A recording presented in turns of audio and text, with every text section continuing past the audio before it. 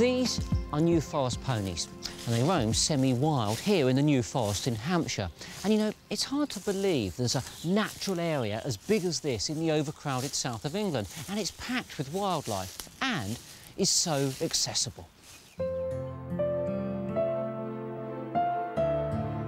The New Forest is huge, 150 square miles, and it's been here since William the Conqueror set it up as a hunting forest. And just look at this. These are exactly the same animals that old William wanted fed so he could hunt them, and there are plenty here in the forest today. The deer are fed each day during the summer. It's a rare opportunity to get close views of these normally shy animals. Watching over the herd is Sally Wood. Of course, these are all fallow, Sally, aren't they? That's correct. And a range of coats here, the traditional, you know, tan and spots, but also some dark and light ones too. Yeah, we have 4 different colour coat variations, which I think makes the fallow deer a very pretty deer to observe. You can see in the background there we've got a white deer. We've also got what we call menal deer as well, the very dark coats. You don't see the spots, not so obvious. And we've also got one of the prettier coats is they've got cream spots, but very, very bright white spots, and we keep those spots all year round. So that animal will keep its spots, yeah, it will keep its spots all year round, which makes it very distinctive, yes. The males shed their antlers in spring, and now they're growing new ones. The outer layer is called velvet, but it peels off and the bone hardens in time for the mating season.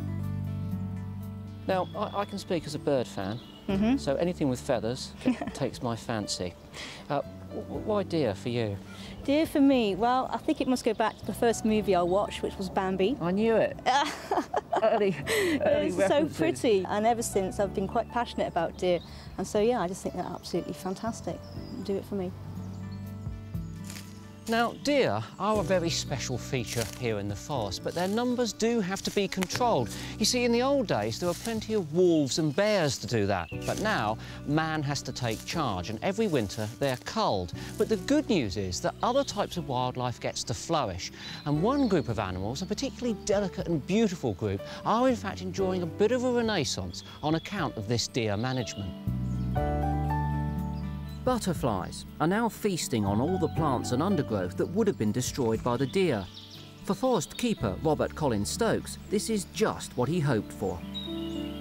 It's been quite an uphill struggle. As you can see, the deer have been correctly managed, the ponies have been kept out. The proof's in the pudding here, Chris, as you can see. Lots and lots of plants and loads of bramble bushes. Plenty of nectar. Yep. And there's a silverwash. There, look. See there on that bramble. Yeah, nice male.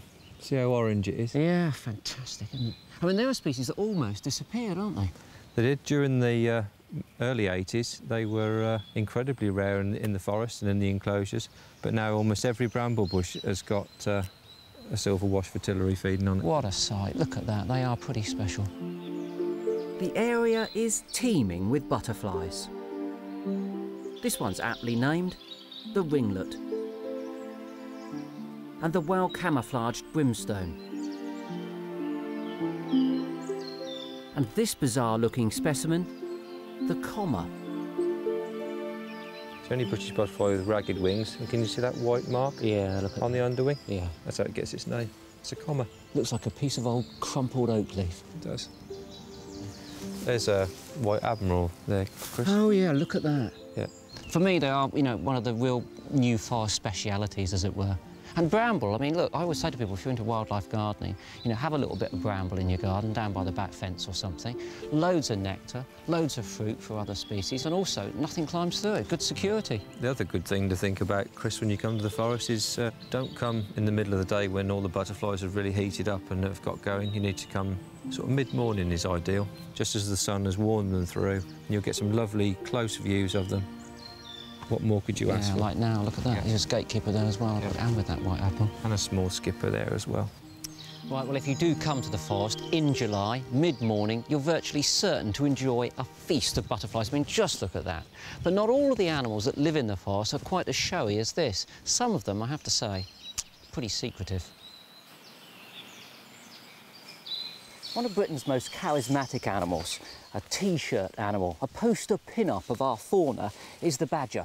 But it's a creature that has a reputation for being terribly shy, very, very difficult to see in the wild, and as a consequence, many people go a lifetime without doing so. And that's a real shame, because it isn't that difficult.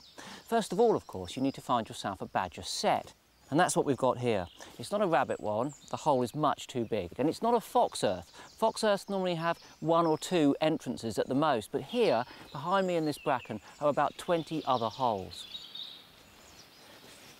It always pays to fully explore the set you're going to watch at in daylight first. Get the lie of the land, figure out where all of the active holes are, and also make a mental note of where all the badgers' paths are that radiate out of the set. Because when you come back in the evening, you want to make a point of treading over those. You don't want to leave any scent here. And not leaving any scent is incredibly important. Badgers have got a very poor eyesight, but they've got keen hearing and a very, very good sense of smell. Another tip, bring a box of matches, light the match, blow it out, see which way the smoke goes. You see, you want to be definitely downwind. You don't want them to get a whiff of you at all. And my last bit of advice, be prepared to wait, preferably against a tree to disguise your outline. And don't move. It will be worth it. It's about 8:30 in the middle of summer. It's still full daylight. It's about the best time of year to watch badgers. And there it is, the first badger of the evening making a tentative appearance. Look, that's a female badger. You can tell it's a female because it's got a long, thin, narrow neck, quite a slim body, and a long, narrow tail as well. The boars are far more chunky. And look, there's another one. I've got to try and control my excitement and not speak too loudly. A set like this might have as many as 15 badgers living together. There are 2 there having a bit of a scrap. One of them, I think, is a male, a boar badger, and the other one a cub. But, I mean, they're so close, it's fantastic. One badger has come round the side and could soon be downwind of us. I'm sure she smelt us. And look at that, ladies and gentlemen, that's what happens when a badger gets your scent. And in an ideal world, you don't want that. I think scarpered will be the technical phrase. All of the badgers have left the set area now, and it's important for you to wait for them to go back down their holes or to move off. Otherwise, you'll disturb them leaving and spoil everything for next time. So leave as quietly as I can.